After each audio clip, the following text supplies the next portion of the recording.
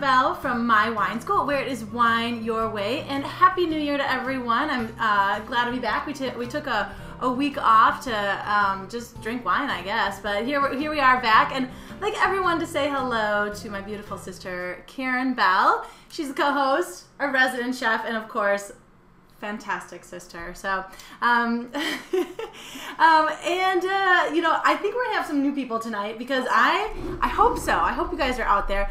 I personally hung about 700 of these tags in Sundick stores around Milwaukee, and I'm hoping some people are out there who saw them and decided to sign in. So I'm already seeing some new people coming in from San Francisco. I've got Emily, who's a part of our team.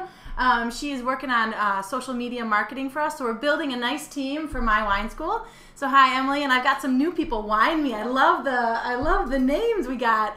And Karen, do you have any advice for those new winos out there? Anyone else joining us? Yeah, definitely. I would say first and foremost, drink up and enjoy the wine. There you go. Secondly, I'd say join in on the chat roll. It makes the whole WineCast more interesting, I think, for all. Yeah, so definitely. So get involved. And how do you get involved? Well, it's really simple to do it. If you're watching this live, you'll see off to the right, we have chat with MWS. All you have to do is type something in under audience at the bottom there. It'll take you to this screen. If you're new, just go ahead and choose sign up. And all you need to enter is 5 fields. This isn't even coming to My Wine School. This is through the software we're using called Ustream. So don't worry, it's safe stuff. I've been using it for now 3-4 months. Go ahead and put fill in your fields, and boom, you are going to be a part of our conversation. Also, make sure you let us know if you have any problems. You know, we will get to the bottom of it and make sure that you can have fun and talk with us. So I'm so excited to see everyone here. I'm seeing some fun stuff on the chat roll. And this is WineCast number 25. We have already done 24 WineCasts. And as you can see off to my right, you're going to see an icon. And what that means is it's a WineCast designed for wine explorers. We have 3 levels: Wine Newbie, Wine Explorer, and then Wine Guru. For the next 4 or 5 months, we're going to just have one a week, which is Wine Explorer. Tonight we have a bonus round for the Wine Explorer. But the reason why we're doing that is we need to build viewership. We can only do these for free if we continue to get more and more people watching. So for the next 4 or 5 months, we're working on building that viewership, but we're going to still roll out just as good and fun WineCasts every week. I promise you that. So if you like what you see tonight, tell your friends. That's how you can vote for us to stay, is tell your friends about what we're doing here and tell them to grab a bottle and start drinking with us. So tonight we are going to be doing Washington Reds Part 1. Like I said, this is a 2-part series tonight. Washington, we have so much to talk about tonight when we talk about Washington Reds. And it's the title, so cleverly thought of by Emily, is Pick a Style, Any Style. And the reason for that is there are so many different styles in Washington that you probably can find something that you really like. And I'm going to keep talking about this, but I'm on a bit of a kick on Washington wines, and the values coming out of Washington are fantastic. And we're going to talk about that tonight and why the values are there as well. Well, to celebrate the new year, I decided to open 2 bottles in one WineCast. And, well, actually, I did it because I just couldn't decide. And, Karen, I think you're definitely familiar with this idea of trying to give someone the perfect lesson or the perfect dish. You've asked me, you know, do I put quince or apple with my pickled mustard seed? And you know, and they were both amazing. And the same idea here is that I've got 2 wines that I was just like, oh, but I can tell them this with the Cab and that with the Syrah. And you know, at the end of the day, I thought I'm just going for both. And it turns out it's a better wine lesson. And apart from having even more wine, which is always a better lesson, there's actually some great reasons for having 2 wines here tonight. So we'll talk about that as well. Nice. Yeah. So oh, we went back to I've got a jumpy little mouse pad today.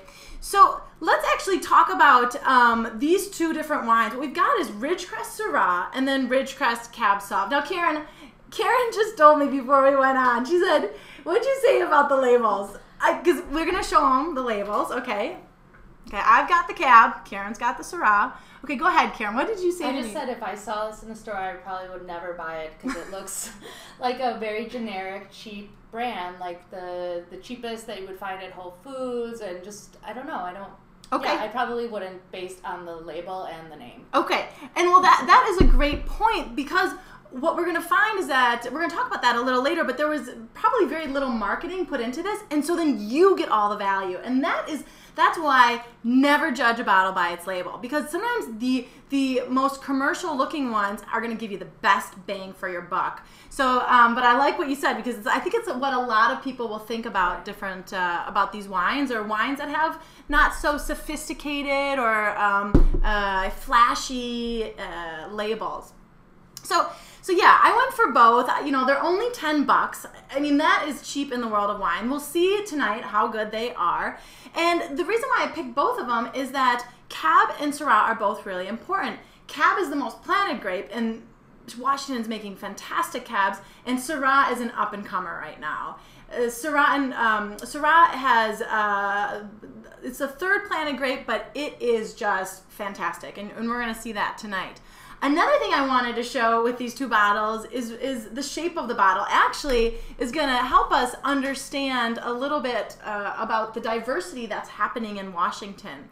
So in Washington, you have everything from Cab, Merlot, Riesling, Chardonnay, Sauvignon Blanc, Syrah.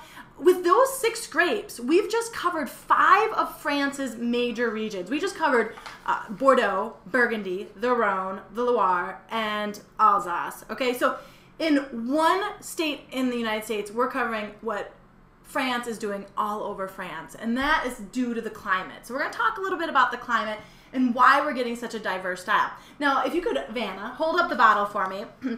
I want to show you guys the actual bottle shapes. If you can get the whole bottle, Karen.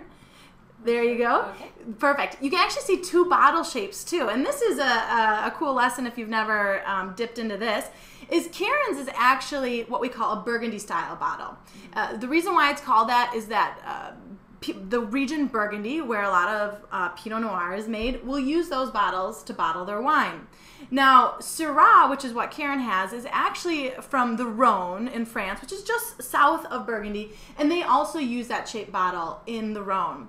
Now, what I've got here is called a Bordeaux-style bottle, and in Bordeaux, the grapes that they use are, among others, Cabernet Sauvignon and Merlot. And so when you see a bottle with this shape, you can often guess that it's going to have a Bordeaux grape. And sure enough, this has Cabernet Sauvignon, which is also grown in Bordeaux. So another lesson, you can tell a whole lot more about what your wine now by just looking at the bottle. So let's see here. We are going to actually start with wine IQ number 1. Oops, you guys, you're gonna see.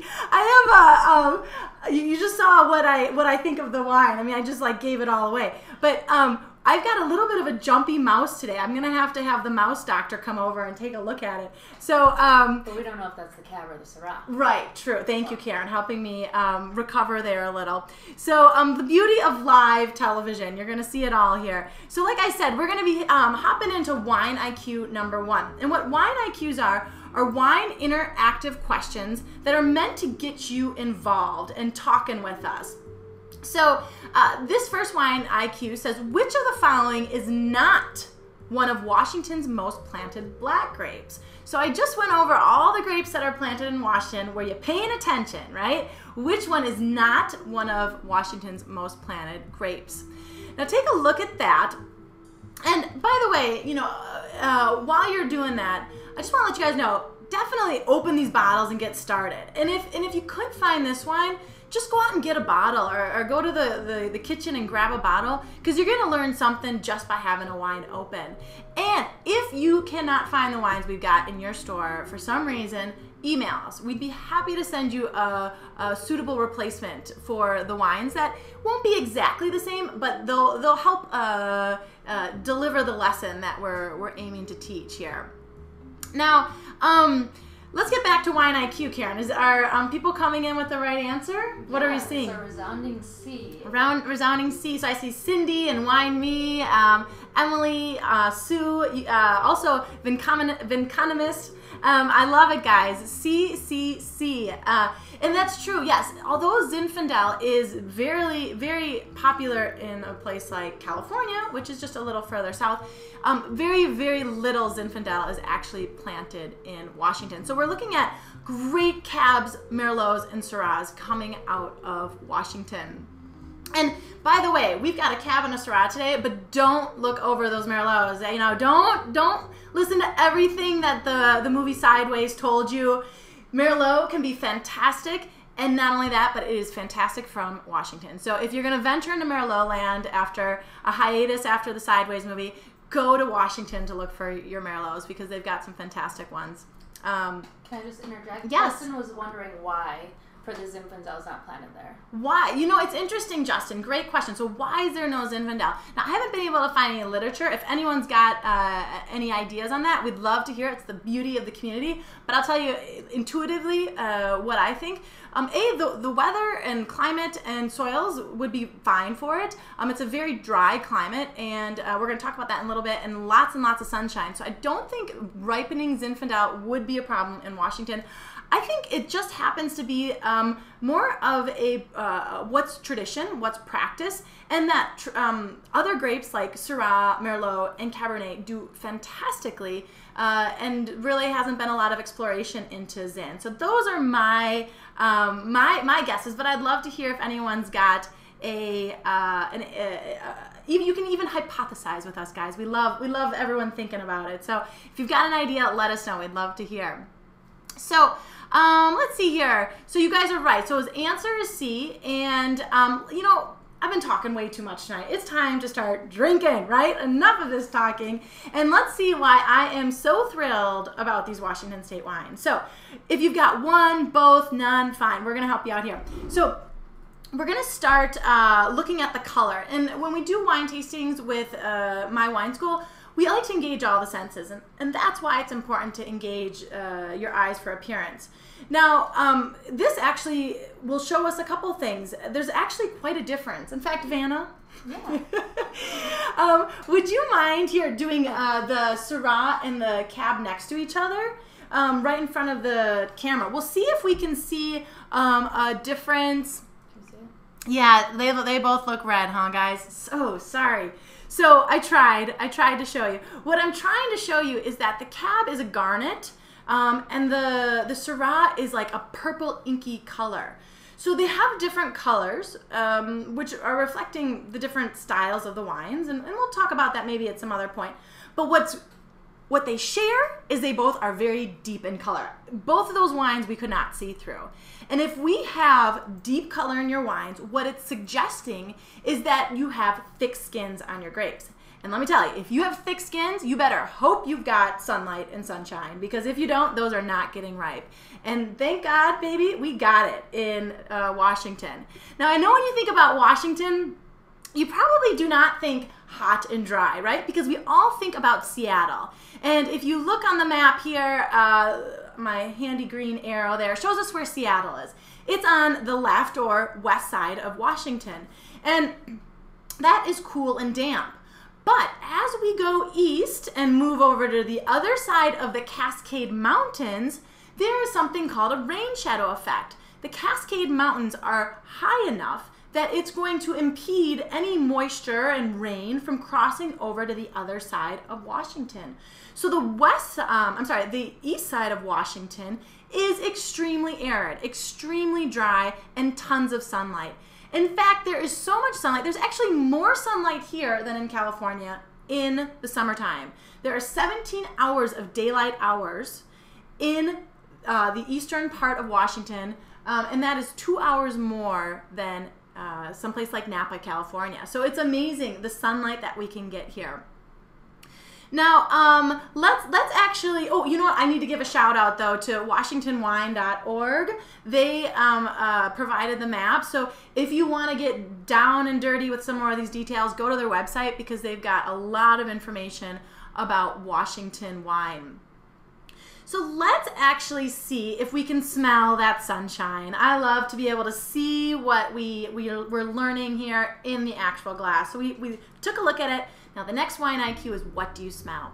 Now if this is your first time with us, I often tell people, start simple. Really just keep it easy, and as you get more comfortable and as you want, you start to get more and more specific. So again, start simple, and you can talk about fruit, earth, spice, or really anything. I mean, it's up to you. Whatever you smell, you smell. I'm not going to tell you don't smell it.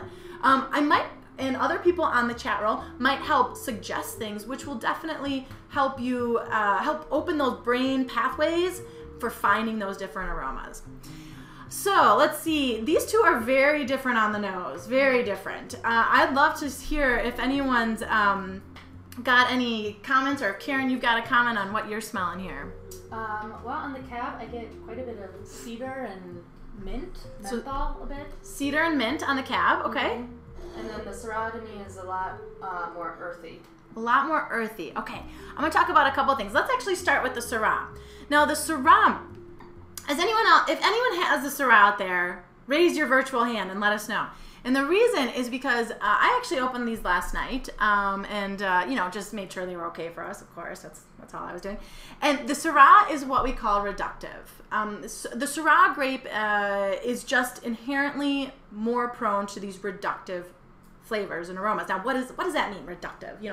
Reductive is, I'm not going to get into the science of it too much, but what it'll smell like is, a lot of people will describe it as earthy. Sulfur, though, matches, like a used match, or real dirty, anything.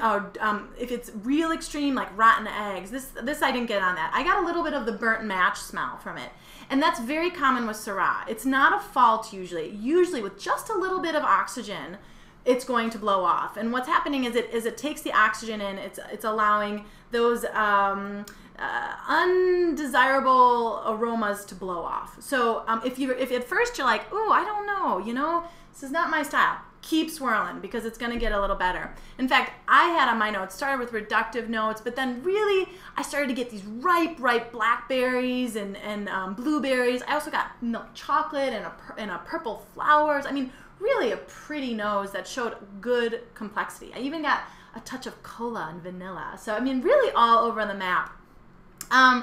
Let's see here. And then let's talk about the Cabernet. Karen, I think you hit the nail on the head when you said menthol.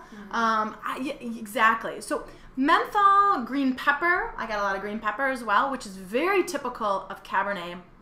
And what that's showing, but in addition to that, though, you got blackberries, right? And berries and fruit. So we got fruit, which is showing us that sun. But that menthol, mint, green pepper is showing us the cool climate. So it's a lot of sun, but cool climate. A very unusual balance that we're finding in Washington.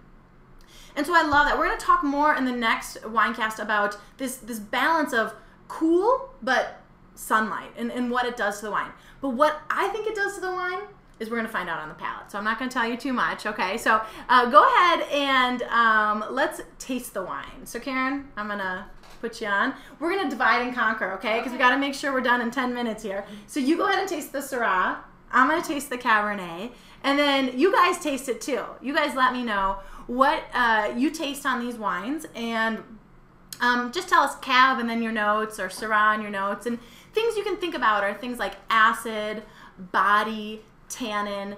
And if any of those words are a little like, I'm not sure what she means by all that stuff, then go ahead and check out WineCAST number, I forgot to write down the number. It's called Wine Tasting Level 1. I'll find it and I'll put it on our, we always have a blog under MWS Decants that has all the questions that we couldn't get to answered. So I'll put it there. I'll put a link. Actually, I'll one-up it, and I'll put a link, a direct link there. So what it is it's an introduction to wine tasting, the way we do it here. So, okay, let's see which one. That is my Cab. Okay, cheers. Mm. Okay, do you guys see how it's not exactly lined up? Like our arms were gone, and I'm not a camera person. Okay, enough. We need to focus here. Okay, so what did you think about the Syrah, Karen? I think it's very nice on the palate. Yeah. Mm-hmm. It's kind of a juicy fruit to me. It's got a really nice, for me, level of acidity, like a medium plus acid that I think would go really nice with some food. The tannins, medium tannins. Okay. Definitely. Yeah, I agree. So I love what you said. Good acid for Syrah and juicy. That is what's going on in Washington. This is what I love. You get the fruit from all that sun, but then you get that acid from the cool climate and from the long growing season, so that you have juicy. When you think something's juicy, it's usually a lot of fruit and good acid is what's going on here. I agree. And again, the Cab has this same. It's really a cool lesson if you can get this wine, because it's got the fruit, and then it's got some of that green pepper note too, which is from the cool climate. So sun and cool climate, really great conditions for growing fantastic wines. Now, what's interesting about these wines is that there isn't a lot to be known about these wines. There's very little info. We talked about this at the very beginning, that there is, the labels seem very simple. If you go online, you will struggle to find information about this wine. I love seeing that, because that means all $10 of that wine have been put into the wine and not into telling me about it. And so these wines are really a great value. And this is why I'm loving Washington right now, is that the values coming out of Washington, the reds and the whites, which we're going to have a white in a couple weeks, are just fantastic. I really domestically think that there is no other place in America where you can find values right now like this. At $10, this wine is fantastic at $10. And the good news about all of that is that Washington is the #2 producer of wine in the U.S. So great values, great wines, and lots of it.